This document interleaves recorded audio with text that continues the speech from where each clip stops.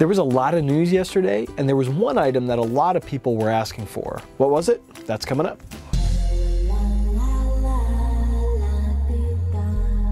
Hi, I'm Adam Saxton, and today's Thursday, which means we're going to do our information roundup like we do every Thursday here on Guy in the Cube.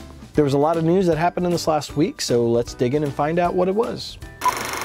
First up on the list is a new content pack for Insightly CRM. So if you're using Insightly CRM to manage your business, go ahead and take a look at this content pack. It is a curated set of a dashboard, report, and data set to help you get up and running quickly.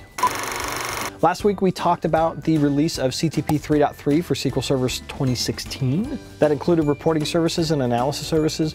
This week we've got a new preview for the mobile report publisher. So if you're looking to check out the mobile reports feature in reporting services, go and download this latest preview so that you can create reports for your mobile devices.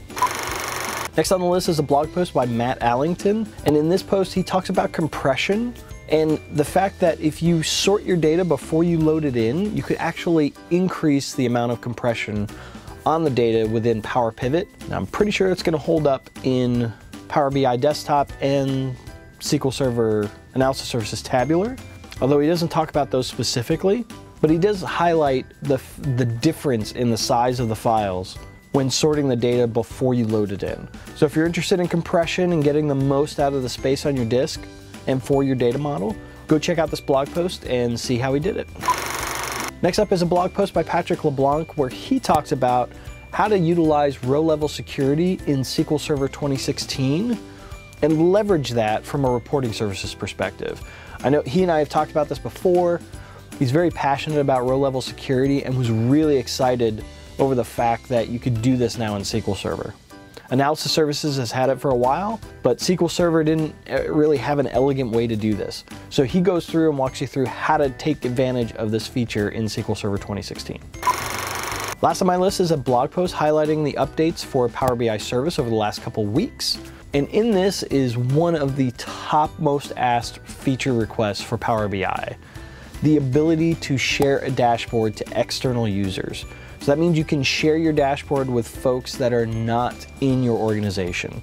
You still have to supply an email address, but the feature is there now for you to go check out. Also in this blog post, it was highlighted that there is now an admin portal for Power BI. So if you're an administrator for your organization, check out the new admin feature. It's there under the cog. It has a link directly to the Other365 admin portal for user and group management. And it also has some features that you can toggle on and off for your organization. This includes the ability to disable the ability to publish to web, which was mentioned a few weeks ago, the ability to stop publishing an organizational content pack to the entire organization, so they would be forced to enter a group or a list of users, and also the ability to stop the ability to share to external users. So hopefully this is a great first step in IT enterprise administration of your Power BI tenant. I'd love to get your comments on the items I talked about. Go ahead and leave that down in the comments below and let me know what you thought.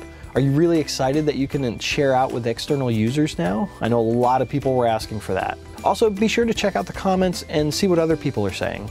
If this is your first time here, go ahead and subscribe. Every Thursday I do an information roundup just like this, where I look at the last week and I find the items that were interesting to me and share that out with you. And every Tuesday I take a look at a technical item where it's either looking at a feature, how something works, or how to troubleshoot something. And really, this is about you. I want to help you be more effective and successful in the things that you do. So go ahead and subscribe and be part of the conversation.